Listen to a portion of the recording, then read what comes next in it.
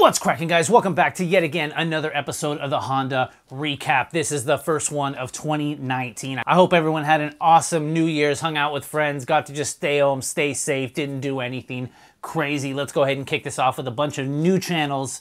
Let's go.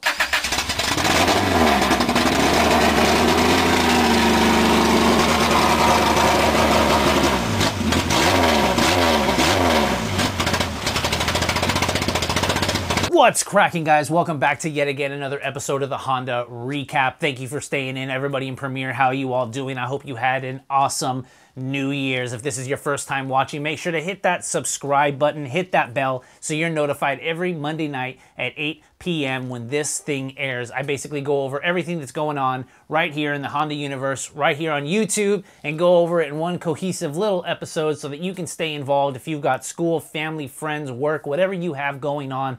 Hopefully you can come here every Monday night at 8, find some new channels to watch, follow along what's going on with some older channels, and just hang out, talk Hondas right here in the live chat in Premiere. So thank you all for tuning in right now while this thing is airing live. I also wanted to throw out a what's up happy birthday to Stephen Ocasio because I think today, Sunday, is actually his birthday.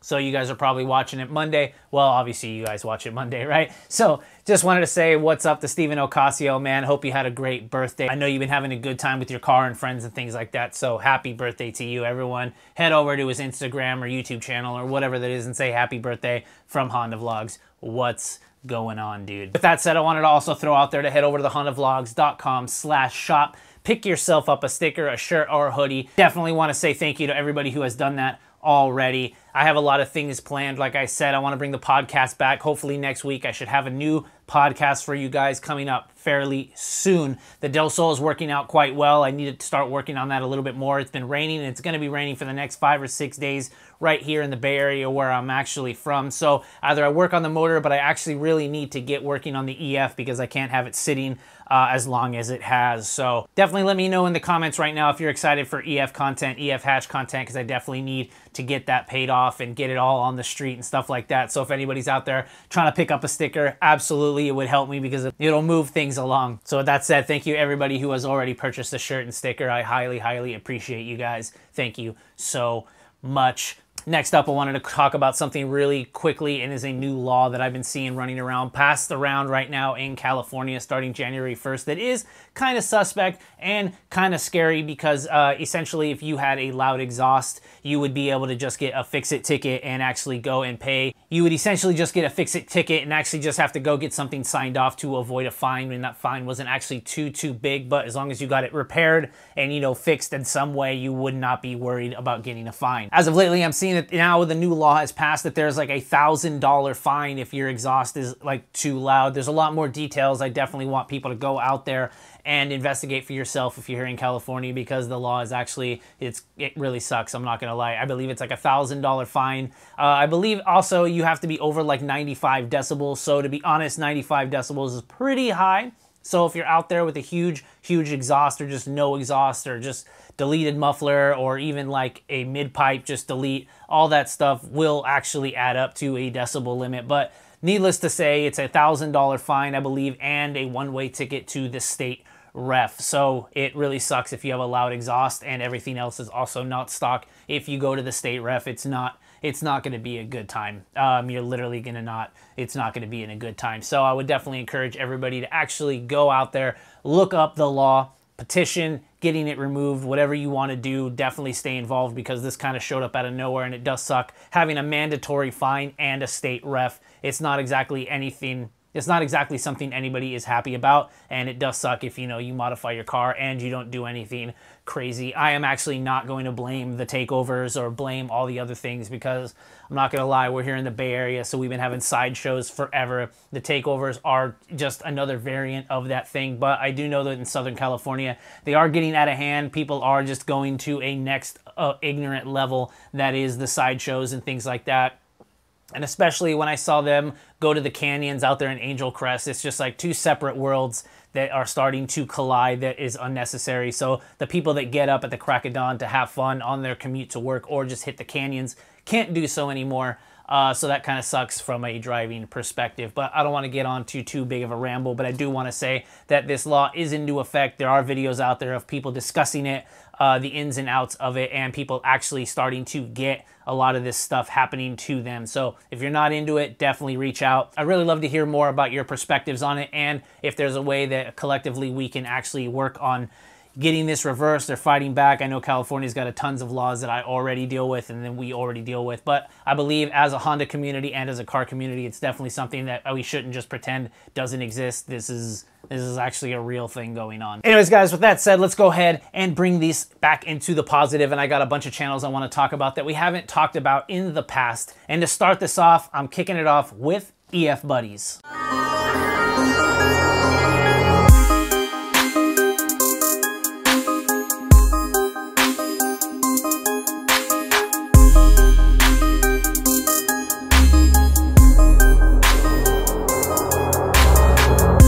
Well, we got a package in the mail today.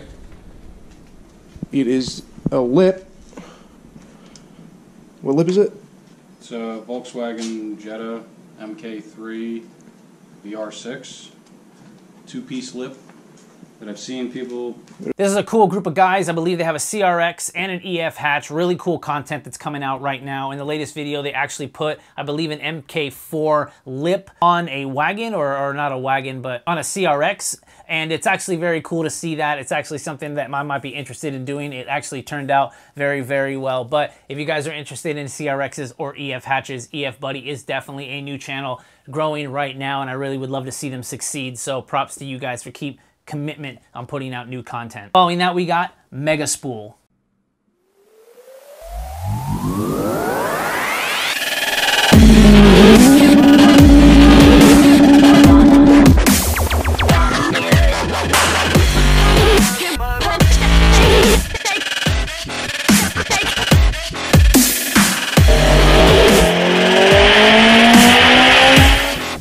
Megaspool is an awesome channel, as you guys can see. He has like a 500 horsepower turbo DC5, and he's also an insanely good fabricator. Following the last couple videos he has, he's building a cage for a Civic that I believe he's taking to the Honda YouTube challenge as well. He's gonna make it all-wheel drive, doing all the fabrication himself. He's even making a seat rail that was gonna work in his car, and I believe a possible other car as well. So definitely check out Megaspool if you're into fabricating and just all around awesome, just time-lapse content of just fabrication. Next up, we got Automotive Anatomy. The dash cover, I found it at, I was lucky because I found it at the junkyard.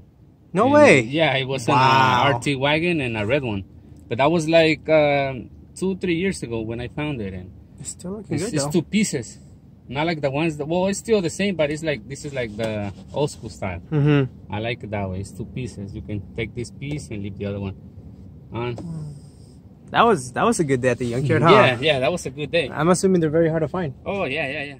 This channel popped up pretty recently, and I'm really happy to say that I'm excited for what videos he's putting out right now. It's definitely doing really awesome behind-the-scene interview channels. As of lately, he's got quite a few Hondas racked up, and I'm excited for those. Some really awesome EKs, EF wagons, and things of that nature.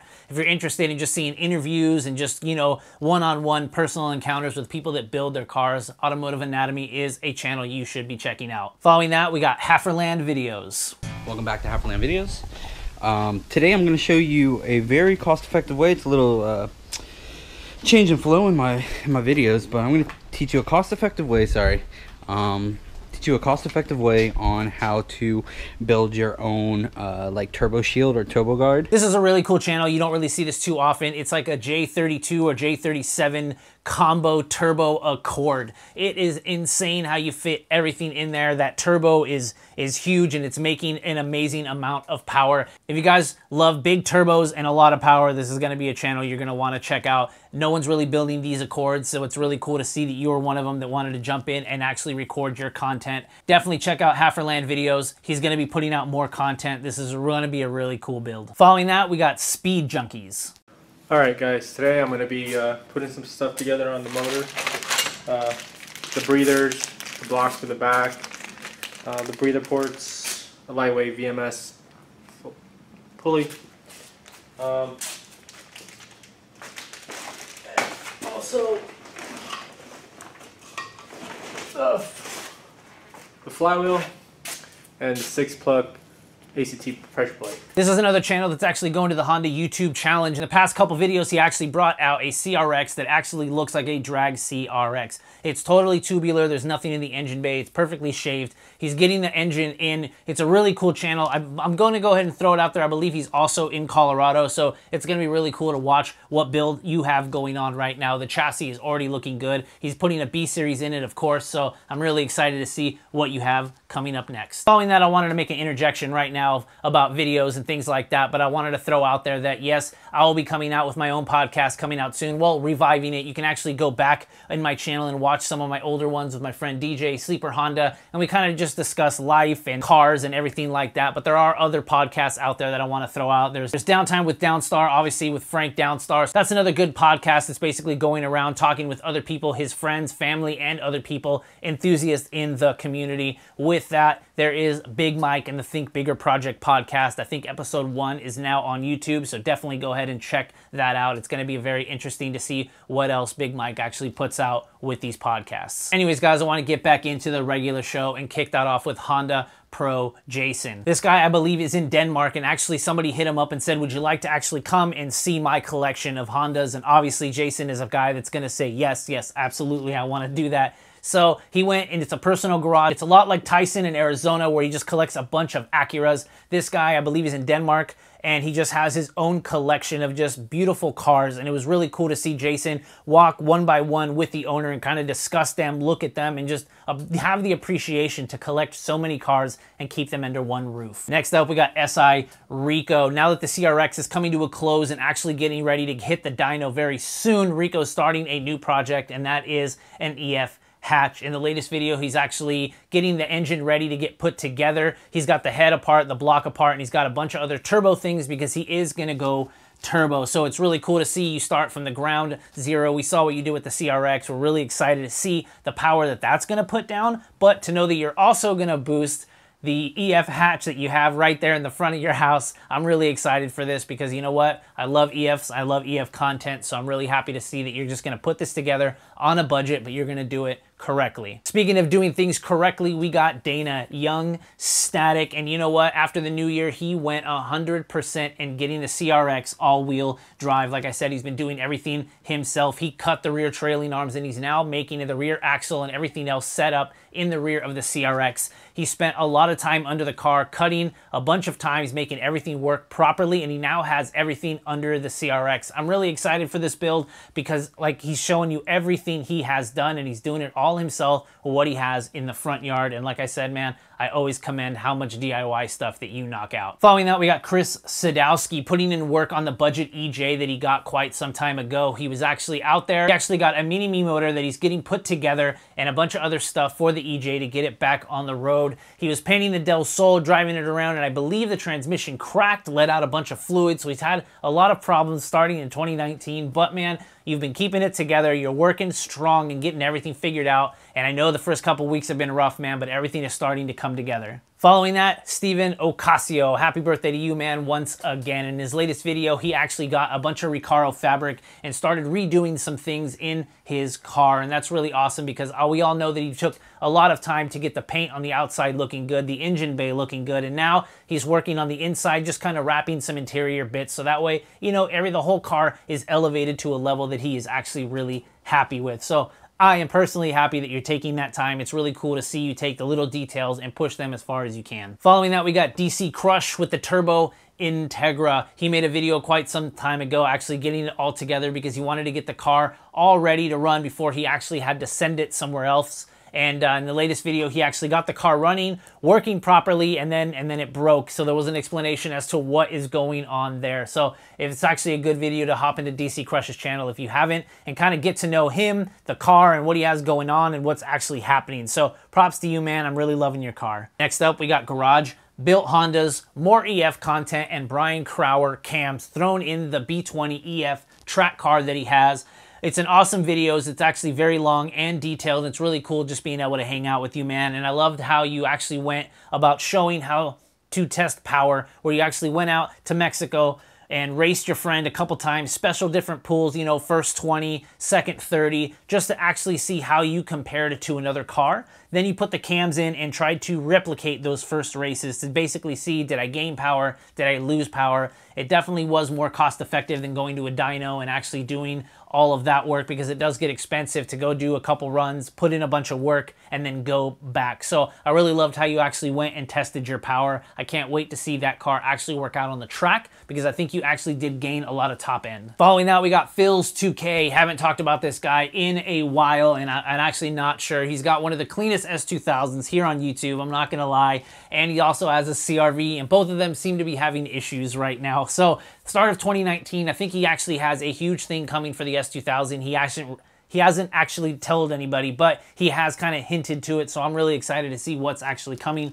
for the S2000. But both cars need a little love, and you know what? To start 2019, why not work on all your cars, get them reliable, get them running so that you can have them for the following year and just have a bunch of fun. Following that, we got Slickup TV. I've talked about this guy in the past. He's had a couple friends and him. K-Swap, turbos, EM1s, really cool channel, but he's back 2019 with an Integra, and I can't wait to see what you do to this car, man. We all seen what you've done to the past cars, so it's only to be expected that you're gonna put that same quality, time, and effort into the Integra, and I can't be more excited. So if you guys are into Integras and you wanna see a new build, definitely check out Slickup TV. He's got one. Speaking of Integras, I actually got a few more I wanna talk about, starting with Irvin Dorsey. You've also seen a lot of the work that he's been putting into his Integra, the motor. He painted the Civic, painted another car that he's going to daily, and now he's taking apart the engine out of another Integra, getting that built. I think he's going to use this one as the daily commuter. So really stoked about that, man. You put in a lot of effort. You've got a lot of stuff going on. Thank you for showing us and just kind of bring us along for the journey. One last Integra, we got Bodvision, another channel